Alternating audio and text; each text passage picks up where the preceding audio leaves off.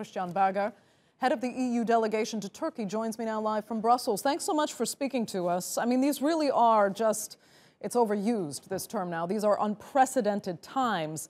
So some would argue, it's hard to know exactly what the best response is. Tell us, though, why you would either defend or criticize EU policy in the face of this pandemic.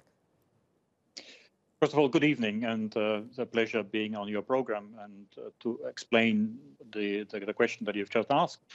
I think we have to understand that in times of crisis, the member states or the individual states, but not only, also the regions, the cities, and other entities are the first responders to a crisis. So many of them took very quickly action to protect the lives of people, action to protect the economy, and many other issues.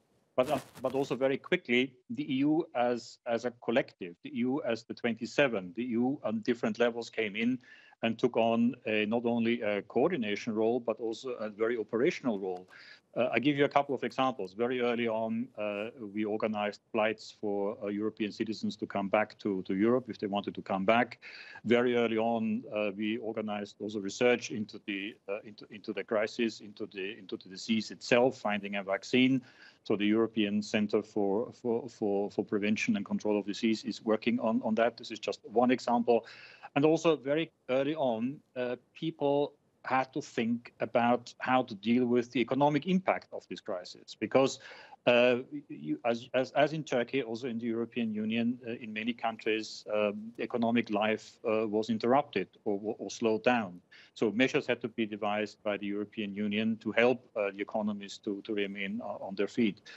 One example, again, where you talked about borders early on, one example is how to make sure that goods can continue to flow across the borders. So the European Commission launched an initiative of what is called Green Lane. So this allows organizations to, trucks and other goods to cross the borders. And we have invited also neighboring countries in the Western Balkans, but also in Turkey, to join this initiative to make sure that the economy is not hampered. So I simply wanted to say that it looked at the beginning as individual member states were taking their own measures, but I think this was right, because member states are in the first line, are the first responders, have to take initiatives, and now a coordination structure sets in. Right. So when a leader like, Hungary's Viktor Orban says the EU is showing its lack of worth because Hungary needs EU help and they're not getting it, what can be said to that?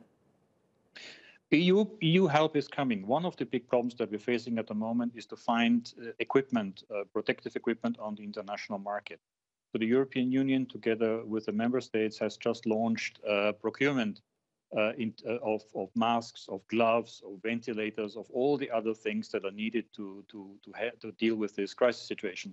So, of course, Hungary, like any other member states, will take part in this procurement exercise and will, in the end, get the purchases. And we are talking to companies at the moment, and we have offers from companies that go far beyond the need. So in the end, the Union will play a strong role in making sure that member states that need supplies will get supplies. Okay, Christian Berger joining us there from Brussels. Thank you for that.